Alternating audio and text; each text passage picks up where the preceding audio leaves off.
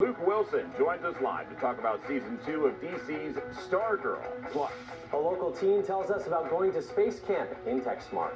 Monday.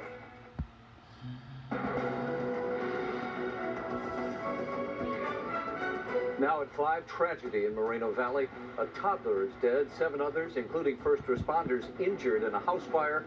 We're live with the latest. Plus, a family torn apart when a suspected drunk driver slams into several cars in a heat of road rage. What we know about the pregnant woman and her unborn child killed in the crash. And the Dixie Fire still raging in Greenville, California, but explodes in size again, becoming the second largest blaze in our state's history.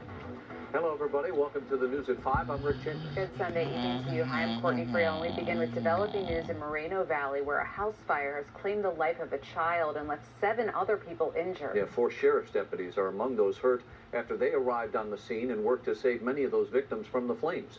John Fenolio is live for us in Moreno Valley. He's got the latest on it. John? Yeah, Court and Rick, such a tragic story here. Neighbors say that young child's name was Joshua, just 22 months old. If you look over my shoulder here, you can see this is the home where that fire broke out. The windows and doors are boarded up now, and in the front yard, toys and a swing for young Joshua, who did not survive.